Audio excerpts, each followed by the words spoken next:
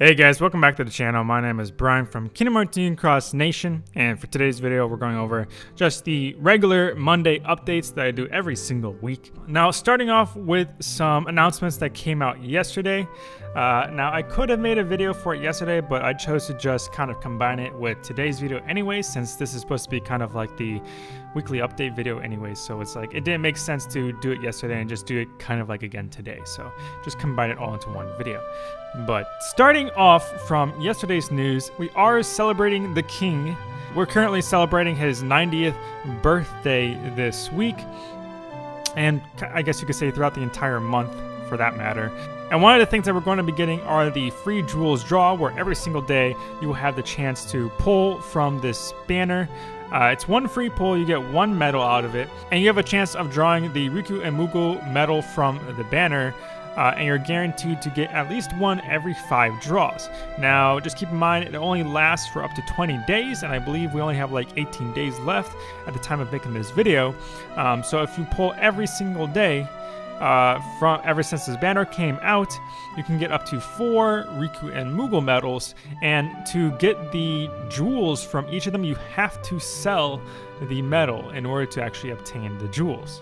So they're going about it a little bit differently from what they've done in the past, where you just simply needed to have obtained the medal and have it in your inventory, and they'll just gift you the jewels. This time you actually have to sell them to get the jewels. And this time as well, you're only able to get 500 jewels for the medal compared to 1,000 like it has been in the past. It feels a little weird and different, but overall you're still basically getting the same amount of jewels that we've gotten from these type of things in the past anyways. Roughly around 2,000–3,000 jewels is roughly around what we usually get anyway, so it's not that big of a difference. The only gripe that I have with this thing right here is the fact that we have to sell the medal, where some people, such as collectors or just passionate Kingdom Hearts fans like myself, like to try and have at least, one copy of everything that comes out of the game, just for kind of like nostalgic and collection purposes and stuff. So the fact that I have to sell it, where I would like to have at least one copy, feels kind of bad.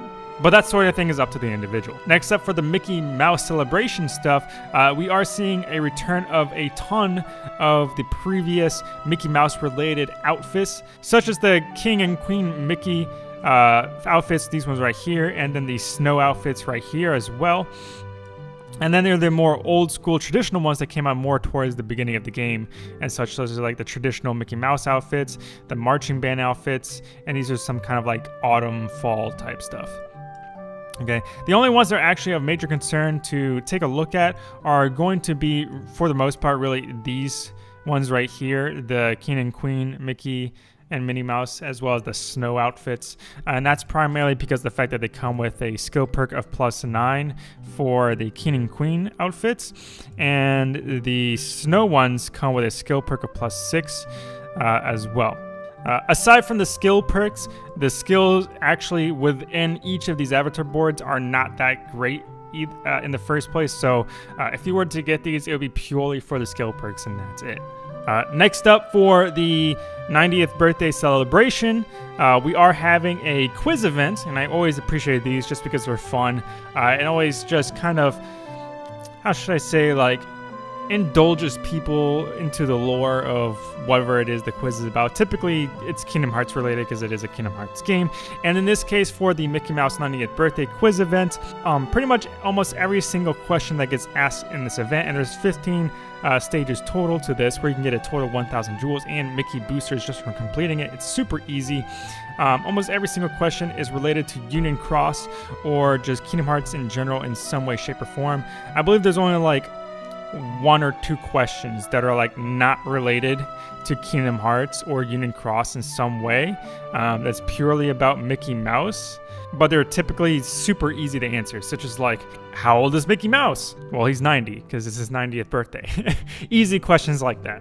But if you happen to be having some difficulty with the quiz event itself and the questions and stuff, you're not that very knowledgeable about Kingdom Hearts or about Mickey Mouse himself, I'll be linking Roboloid's picture that he's provided on Twitter in regards to the answers for every single question for each stage. Last but not least, for the 90th birthday celebration, we are having a Search for the Hidden Mickey event. Now, this is more of a social media event where the stages that are provided, there's 3 stages, and you have to, just like what is shown here on the screen and the pictures, you have to go around the stages. It's basically almost the entire world is opened up for each stage, and you have to try and find the little Mickey silhouettes on certain, like, rooms within stages. Take a picture of it and then you post it on social media. For all I know, they might have all been found already and on Twitter.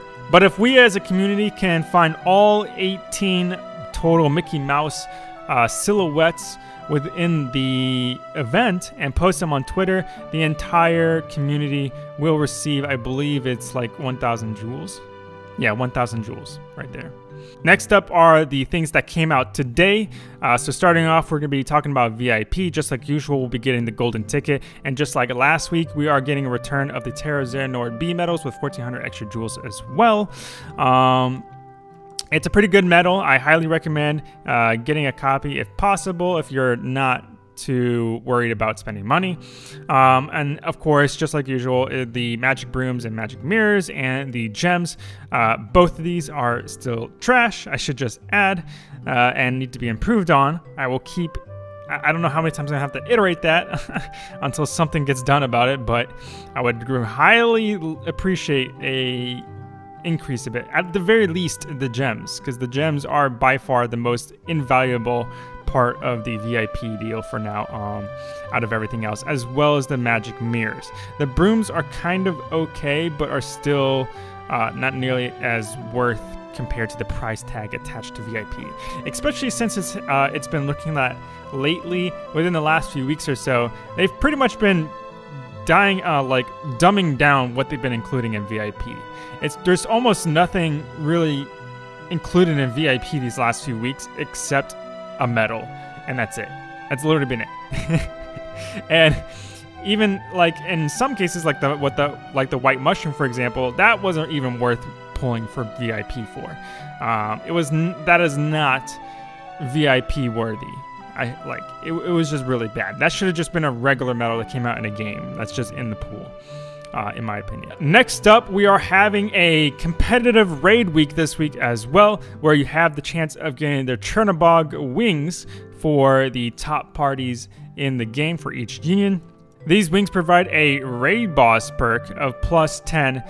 Realistically, raid boss perks are kind of super irrelevant. It's not even worth having raid boss perks at this point in the game. It's one of those things that's just obsolete that they just don't do anything about.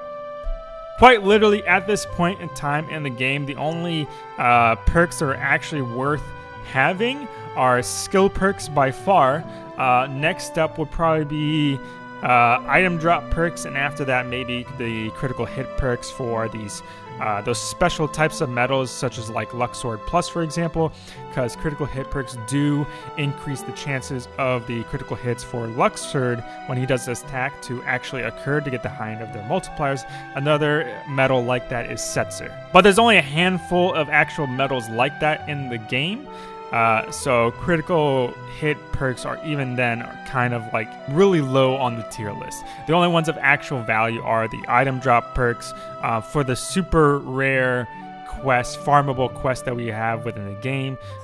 We almost never get them these days too, so the only ones that are of main concern are the skill perks. Last but not least, and I know this is what everybody's been wanting me to talk about already, and in case you don't happen to already be following me on social media or on Discord, I've already expressed great disdain for this banner. I have in the past when they've previously done it in the past as well. This realistically should have been, or at least more along the lines of what the Blue Fairy deal should have been last time they tried to introduce it in the global version of the game, because the fact that it's quite literally a golden ticket. All right, except probably even arguably a little bit better, than a golden ticket because you are guaranteed at least one tier 8 blue fairy medal within every single pull of this deal. Now, the thing about this banner though is that it does cost 1,500 jewels, and I'll go to the, oh, I'm already in the store. It does cost 1,500 jewels in the shop, and realistically, at least in my opinion, this is not worth doing at all.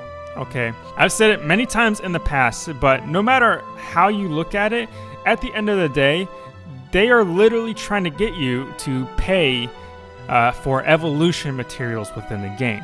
I don't know about you guys, but at least in my opinion, that is not something that should be encouraged at all whatsoever. And one of the main reasons why I'm so against this is that if it does end up being encouraged for them to keep doing stuff like this, they're not going to stop at just blue fairy medals, okay? If large amounts of people continue to spend on these blue fairy deals, the blue fairy deals are only going to be the beginning. Sooner or later, they'll start getting more and more egregious with how their banners are going to be, to the point that they might even just completely try and sell you on trying to obtain money or synthesis materials for your keyblades. Heck, even maybe like SIDS, Chips and Dales. They'll literally start making banners like that more in the future, when those type of things should be mechanics within the game that you should just naturally be able to attain through normal gameplay, through just playing the game.